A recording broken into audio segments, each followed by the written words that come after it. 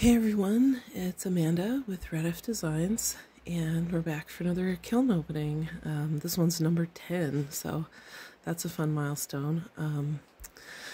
I just did one last week actually, and I actually have almost enough for another one. I always have more stuff than I think. I think, oh, I'm gonna wait till I get, you know, X amount before I do the actual kiln firing, but I should just do it because there's always so much stuff. So, okay, let's get started. This one is a kind of Christmassy one. This one is a plate that I made on like an MDF mold. I can't remember the name of the place, but it was on Etsy. I'll put it in the comments section where I got the mold from. It's just a drape mold, so you make a slab, drape it over, and before I did that I textured the slab with some cedar branches that fell down in my yard, and then I bisqued it and then filled the lines with copper wash, Amaco's copper wash. You can see better, it's not a glare. And then kind of wiped it back just so that it was just in the recessions, and then I put 2 coats of Amaco Celadon bloom over the top, and I think it looks kind of like snow. It's really cute, and the copper wash went green instead of black, which it does sometimes. I think it depends, on the glaze that you use. I'm not sure which ones work, but Celadon bloom, it definitely goes green. And then I did kind of like some snow around the edge, just because this white clay, this is Georgie's G-Mix, it does fire slightly bit yellow, compared to regular white. And I don't know, it's kind of a lot of crystals. I kind of knew that when I was putting it on, but maybe I'll get some of that base glaze to just, if you do a coat of the base glaze first and then a coat of the crystals, then you get kind of more spaced out ones. But that one's really cool. I like it a lot. This is all the flat stuff. This one is reactive red on brown clay. It's part of a set that's going to come out later. Okay, this is a cast item, slip cast. It's a tea bag holder in the shape of a teapot, and it's got Snapdragon on the back and Weeping Plum on the front, covering that transfer that we have there. That was a transfer that I got from a store on Etsy. This JapanCraftsShop. I'll put the link in the description. Here's another one. I made a video of myself making these, but I don't know, it still needs to be edited. So this one is Peacock, I think, on the back. And then I'm trying out this HF9 Amaco Zinc Free Clear. So that's that, 2 coats of that, and it's a really nice finish. This ended up being a cone 5 firing, because I'm finding that most glazes work better at cone 5. Maybe some, like the metallics, or maybe ones you want to get real drippy. You can go up to cone 6, but I don't know, cone 5 has been pretty good so far. I'm not totally sure on this one. If I'm wrong, I'll put it up in the corner here. This is Kimchi, Spectrum Kimchi. 1 coat only on the white G-Mix. All the slip cast items are also Georgie's G-Mix. This one is Spectrum Citron Chino. Really pretty. On another piece I did it on, I got a lot of bubbling in the holes. I mean, in the thick part, bubble holes. But there's a few in there you can kind of see, but they're really small. So you can't do this one too thick, is the motto on that one. And these are all Oregon ornaments that I've done, the state of Oregon, where I live. It's a cookie cutter. I textured the slab first and then cut it out and then made my own little loop out of nichrome wire, and I'm just firing them flat. I know it's kind of over for ornament season now, but I'm gonna be ready for next year, so. And then they're all in sort of Oregon themes. Oregon's like the rose state, so that's what those other ones were. Now this is the crabs, and this is one coat of cinnabar, Amaco cinnabar, because people at the beach really like crabs and crabbing. Here's another cedar one. This one is Vert Luster. Really pretty. And this one is, and those are all on white clay. Now this one's on brown clay. And this is Emerald Falls. Breaks so nicely on the brown clay. I love it. This one is a Douglas fir, and the other one was a cedar. So, let's see. A cone pack here. I ended up doing, my middle shelf got real crowded, so I ended up doing just on the top and the bottom, which I don't usually do on the top, so this is telling me that it didn't quite reach a cone 5 on the top. Here's 6 and 7.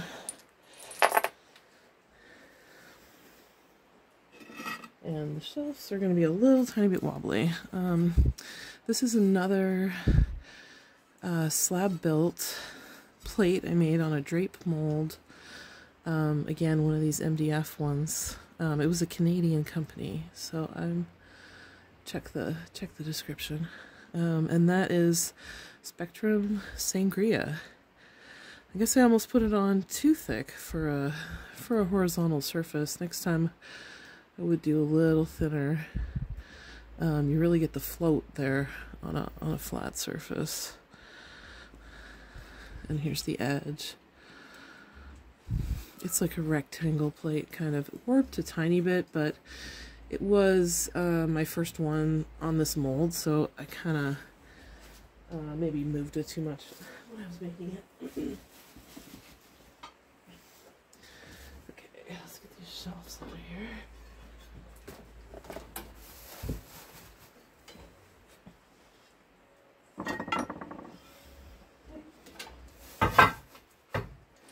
I really had to balance all this stuff. It was hard having several levels. And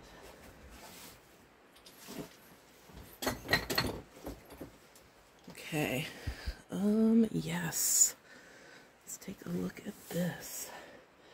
So here's the tiny teacup of reactive red that came out so good. Just 2 coats, and it goes on this tiny little saucer. This one I didn't make, my neighbor made it for her daughter, so it's super cute. And okay, let's see here. Got this bowl. I've been hand making bowls out of a slab. This one is brown clay and Emerald Falls. I got this plaster mold that looks like, it's like a hump mold, so it just looks like that shape without the foot. And I've been making stamped slabs and then draping them over the plaster mold and then cutting them to a bowl and putting a foot on the bottom. This one has a round foot. I experimented with a few different foot designs, so you'll see those later. And it's like filled in the texture enough to just, you know, use it normally. I like texture inside a bowl. I feel like a lot of bowl design is done on the outside and you're not really looking at that part while you're eating out of it.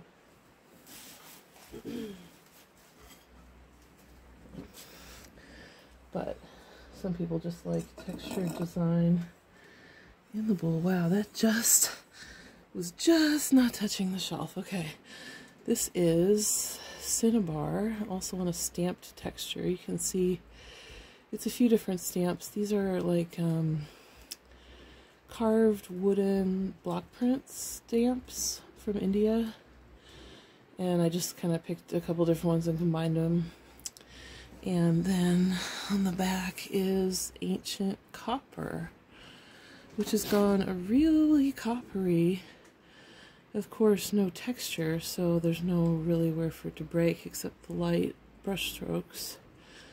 I'm pretty happy with it. You know, a lot of people say it has to go to cone 6, but that's to get those little spot dot crystal things that happen sometimes.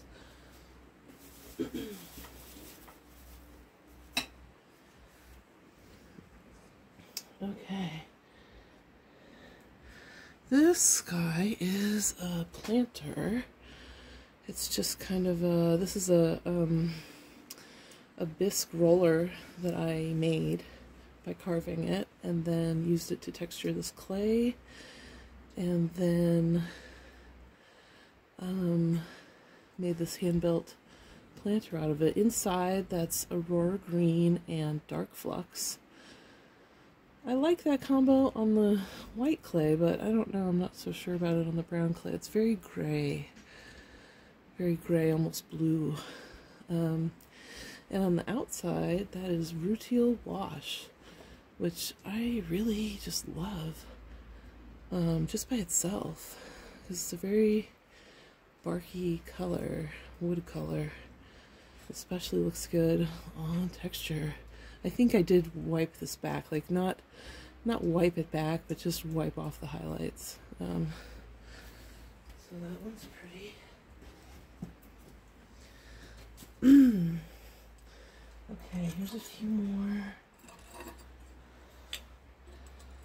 ornaments. I put ornaments all along the bottom of the bowls. Bowls take up a lot of room in there. This is Pink Opal Mako. When it gets thick, it is almost a, I don't know, kind of almost purpley color. That kind of dark pink. This one might be, let's see, I'm not sure about this one. It's either jade or bottle green. I'll pop it up in the right hand corner though. And this one is Spectrum Lagoon. It's a really cool, like beachy kind of vibe because it's so, it breaks like this yellow green color, but then the thick parts are like a very nice turquoise blue. Again, assorted stamps. These are some just different ones I've gotten around. I have a good wooden stamp collection. Okay, this one is a little cast, a little casting. This guy's a Buffalo. I'm originally from Buffalo, New York, so I love it there. And the animal is a buffalo, you know, the theme. So this is 3 different glazes. It's wrought iron kind of on his body here and face. And then it's Mako root beer on the shaggy hair part, which has broken really, really nicely. I really like that. It's almost like the iron luster oatmeal combo or something. That's just one glaze. And then I did the hooves and the horns in Mako's new brown gloss. So, super cute though. It's just one of those molds. I try to get mostly functional molds and not, you know, cutesy ones, but sometimes I can't help myself. Okay, so what is this? This is a pillow vase. It's a cast mold. Slip cast. It got a little, this one I've been working on for a long time. It kind of got dinged up a little bit and wiped a little too much. But it's like a sunset. I used a stencil to spray some clouds on there. This underglaze has gone all bumpy on me. I don't know what's happened there. Maybe it was too thick, or I don't know. Anyway, and then inside is really pretty. I thought it would go with the purple. It's Blue Oyster, which I think is a Shino, a Spectrum Blue Oyster. And it's not on texture, but it's a very nice bluey purple color. That one also had HF9 on it. I put it on this piece too. And then later I was reading, though, that maybe you should use one with zinc for items using red and yellow underglaze. I don't know, it looks pretty good though. So this is a jar, and the top of it is on the next level down. I think maybe that's oatmeal on the inside. It's hard to see. That's what I have written down, but I don't know if it's really true. So this is a Frost's Bolete, and it's going to have a big mushroom jar top on it. And I, to make this, I hand built it, and then I slip trailed all of these raised lines, and then when it was bisqued, then I painted it with underglaze, and then did a coat of the HF9, just one coat. I didn't want it to get thick, like this is such a highly textured surface. I didn't want it to get thick in the cracks. It has a tiny bit, like you can see maybe right there where it's pooled, but still looks really good. That poor one's been waiting to get fired for a long time. So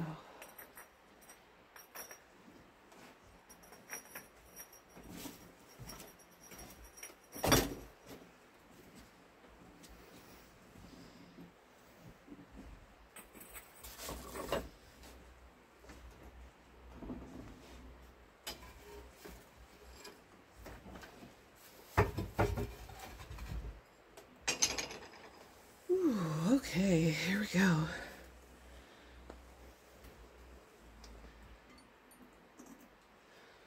Oh, here's another bowl.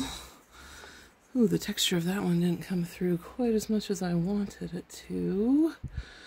This is kimchi, Spectrum Kimchi on white clay, the G-Mix. I only did 2 coats. But I guess I should have only done 1 coat, or made the texture deeper. Here's some, this is maybe the deepest texture. You can still see that it was like roses. Can you see that? I don't even know if you can see it. There you go, kind of. Anyway, and then the outside of that is rose quartz, which is the new Amaco glaze. Yeah, it's pretty. It's slightly matte, you know, I knew it would be, but I thought it would go good with the kimchi. But now the kimchi has gone so blue, so floaty. Maybe it's a cone 5 thing, I don't know.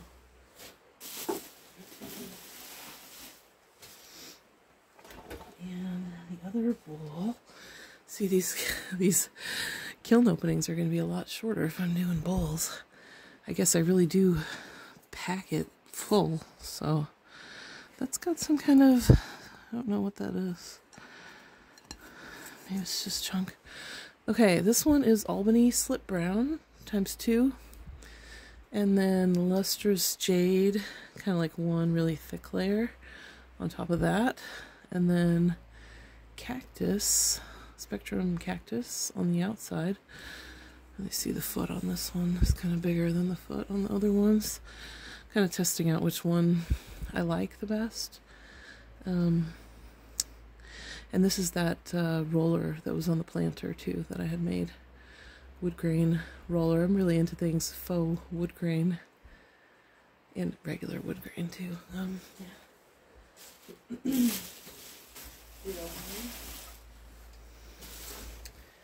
Okay, let's see. Columns 1, 3. Okay. So the bottom shelf did reach a full cone 5. That's just about, well, it's over a cone 5, I suppose. And then the 6 has started to go a little bit, but not really. And then the 7's just regular, untouched. So the bottom got to more than 5, and the top got to less than 5. So I would imagine the middle is at 5. Okay, now here's the top to that frost ball. Let's check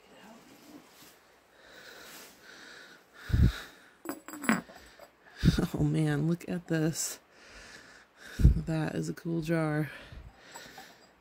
I used the HF9 on the top too, red and yellow Amaco velvet underglazes. Look at the texture on that. That took me a long time. And to get it to fit, fits pretty perfect. Wow, it's big too. That thing's awesome.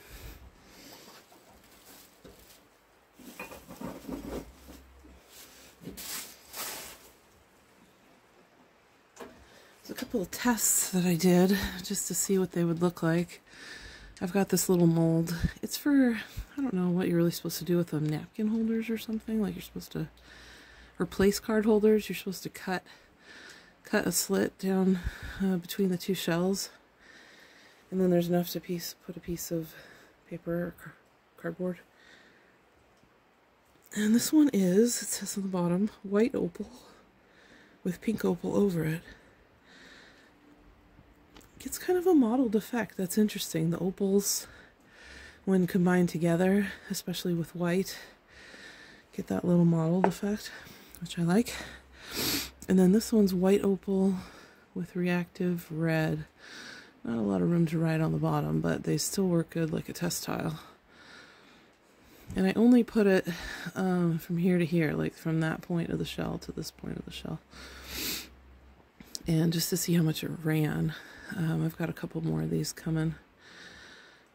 So yeah, white opal with reactive red over. Definitely got thick down there at the bottom and bubbly.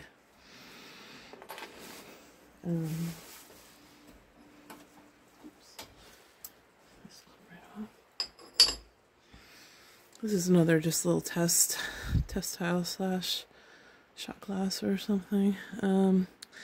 Light flux on the top and snow on the bottom to keep it from running off.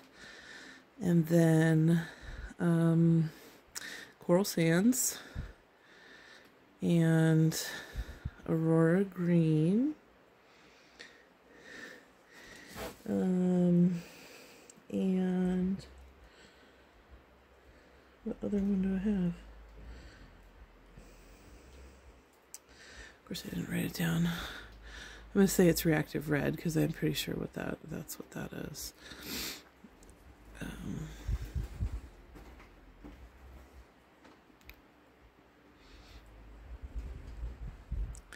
Just to see how flux reacts with these colors. Light flux. And a couple more ornaments. Here's another Emerald Falls one. I knew that would work really good, so I made 2 of them. And then this one is Cobalt Wash, wiped back, and then Celadon Ice on top. This is barely blue at all. Sometimes I use ice as like a cover coat, like a clear, because the mixing clear doesn't seem to work as good for me, but and here's one again with the copper wash down in the texture, and then it's wasabi over it, Amaco wasabi. That's a good combo too. I almost did the plate that, and then I saw something with Celadon bloom, and I thought it would be more festive. What is this? I don't know. If I find out, I'll let you know. I thought it was coral gloss, and it might be still, but I forget what else. That's like an egg cup. That's a casting too. And then the last item. Oh yeah, that turned out so good. Look at this thing. It's the honeybee altar. You can hang it on your wall because it's got a hole, and it's got some holes up top for the heat of the candle to come out. You can put a candle right here or whatever, an offering. Got the bee stamps all up the side, and the bee stamp in the back and on the bottom, and then the honeybee texture all around. Wow, I love this thing. Yeah, super cool.